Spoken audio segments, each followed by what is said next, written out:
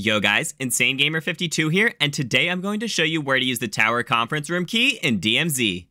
Alright, so the description of this key says that it's a key to the Control Tower Conference Room in G?. Well, you're looking for a single room in Malik Airport, so let me show you where to actually use this key at. You need to go to the south of the airport inside the Control Tower. Since it is inside a locked area, you will need a Control Tower key to get in. Coming from the runway to the north, head to this entrance in the middle of the tower. When you get inside, go up the stairs right next to you, and the tower conference room will be up here to your right. Open it up, and you'll get a supply box, some cash, and some other valuable loot. If you found this guide helpful, let me know by dropping a thumbs up. And feel free to subscribe for more in-depth guides in the future.